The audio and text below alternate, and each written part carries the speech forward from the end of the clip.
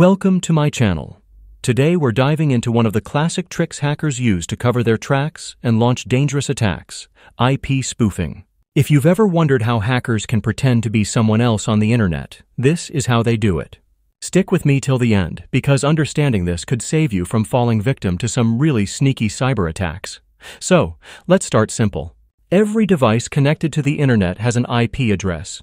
It's like the digital version of your home address. Normally, when your computer sends data to another computer, it includes your real IP in the packet's header so the receiver knows where the data is coming from. But in IP spoofing, the hacker changes or forges that IP address. Imagine mailing a letter but writing a fake return address. The receiver sees the letter, but they have no clue where it actually came from. Now, why would hackers do this? One reason is to hide their real identity. If they attack a system, it looks like the traffic came from somewhere else. Another reason is to bypass security systems, because some servers trust certain IP ranges. By faking their IP, hackers can slip past filters and firewalls. And the scariest part? It's also used to launch large-scale attacks like DDoS.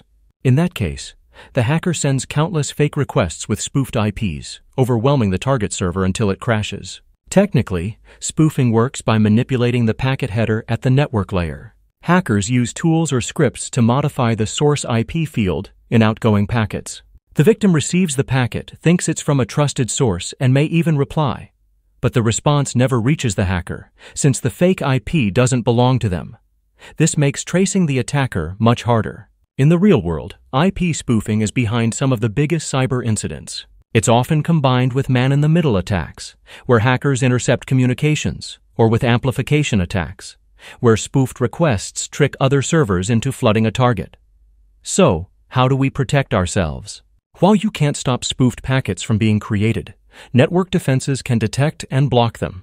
Firewalls, intrusion detection systems, and techniques like packet filtering are designed to spot unusual patterns and block suspicious traffic.